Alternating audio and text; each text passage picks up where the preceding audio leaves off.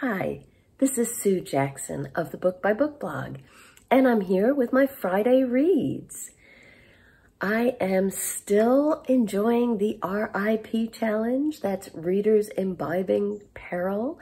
It's in its 19th year.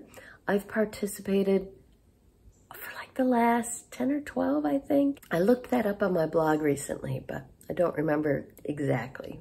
Somewhere between 9 and 12 years. And all it means is reading darker stuff in the fall.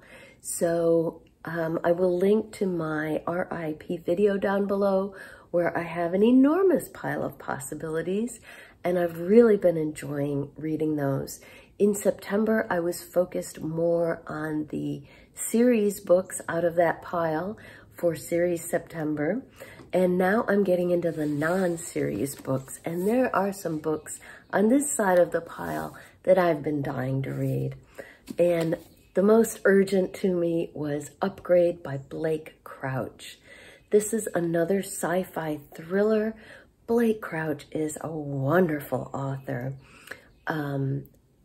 His novel Dark Matter, another sci-fi thriller, one of my favorite books ever. Recursion was also very good.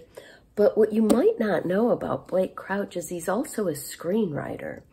And so he wrote the books and the screenplays for the TV show Wayward Pines, for a show called Good Behavior, which I think was also based on a series of books he wrote. He's written some older thrillers. I just gave one to my husband for his birthday yesterday. But both of us really enjoy his newer sci-fi thrillers. They are always based heavily in real science, and that makes them extra creepy because they could really happen.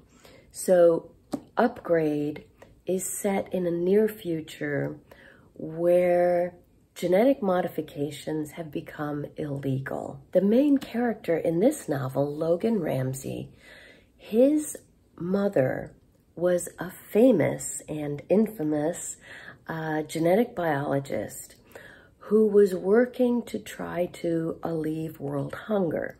She came up with a way to genetically modify the insects that fed on the rice crops in China. This was supposed to be a way to make the crops more robust, higher yields, things like that that would alleviate hunger. Well, instead, her experiment kicked off a worldwide famine as there were unexpected consequences.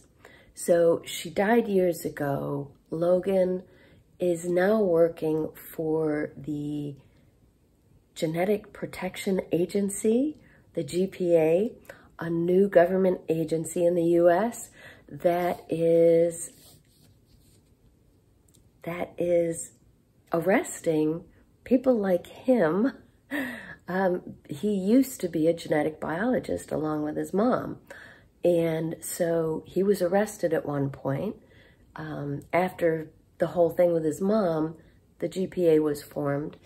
He was arrested, and they told him they would pardon him if he came to work for the GPA because they needed geneticists with that kind of knowledge to look for other geneticists doing the same kind of work.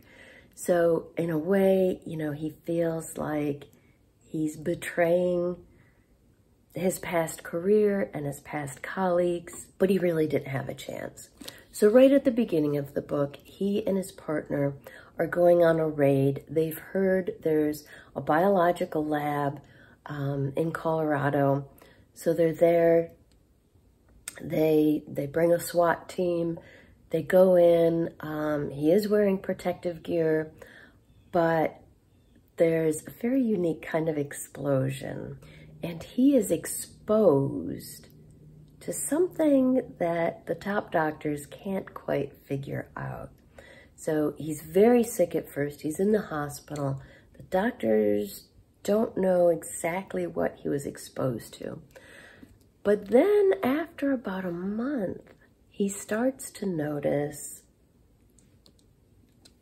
that he's been upgraded. He starts to notice a greater clarity of thinking, better memory.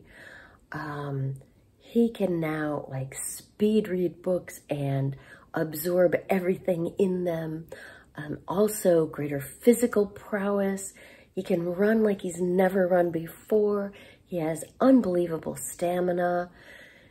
And he realizes that whatever it was that infected him has upgraded his genetics, his genome. That's the setup for this book. As with all of Blake Crouch's books, this is a riveting, gripping thriller. Non-stop action. So it's science. I mean, that's why it's a sci-fi thriller. But it is set against this backdrop of Logan is trying to stay away from the government who wants to study him, trying to figure out what happened to him, trying to prevent it from happening to other people because he was a part of his mother's crop experiment and he knows there can be unintended consequences. In fact, the world today where Logan is still suffering like 20 years later from the consequences of that famine that he and his mother started. So very twisty plot, lots of action, lots of suspense, and really kind of ripped from the headlines. So really enjoying Upgrade by Blake Crouch. I've just started a new book on audio that also fits into the R.I.P. challenge, and that is When Ghosts Come Home by Wiley Cash. Now, I've never read Wiley Cash before, but I had heard that he was an outstanding author. So when I had a chance to get this audio, the author's name is what caught my eye. It seems to be a mystery so far. I've only listened to 3 chapters. It focuses on the sheriff of a small town named Winston. He and his wife, Marie, live in North Carolina on the Outer Banks on an island. And in the middle of the night, they hear this huge sound. They live really close to the small airfield. And so Winston goes out to investigate. And what he finds there is a small plane that has crashed and a local resident who's been shot dead lying on the tarmac. So that's the mystery at the heart of this. I don't know a whole lot more yet. I can tell you so far the audio is excellent, very immersive. I'm really enjoying the story. So far it seems to be just a straightforward mystery. I'm sure things will get more complicated as the novel goes on. So that's When Ghosts Come Home by Wiley Cash. I would love to know if you've read any Wiley Cash, because like I said, this is my first book by him, and I've heard he's a very good author. So let me know in the comments down below if you've read Wiley Cash and any books that you enjoyed, and also what you're reading this week.